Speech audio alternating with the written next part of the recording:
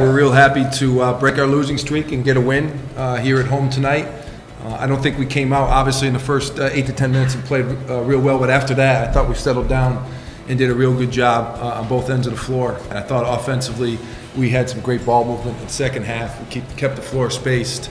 Our guys knew exactly what we're trying to execute, and they drove the lane and shared the basketball. We got some good looks. We were able to score some more points and open the game up in the second half. Me personally, I just try to do whatever the team needs me to do to win. And with Jihad down, I knew we would have to just be more aggressive because, you know, Jihad, our leading scorer at 14, 15 points a game, that's a lot of offense right there. So I knew we would just have to be aggressive. I didn't know it would come from me, but some type of way, like, we just have to score points, and we managed to do that today. My teammates and the coaching staff just having faith in me that I can come in and you know, contribute off the bench and help this team win.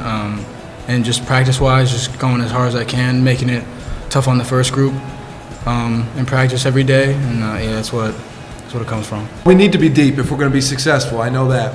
When we've been at our best, we've been deep, and we've gotten good contributions from the bench. That's the only way we can play.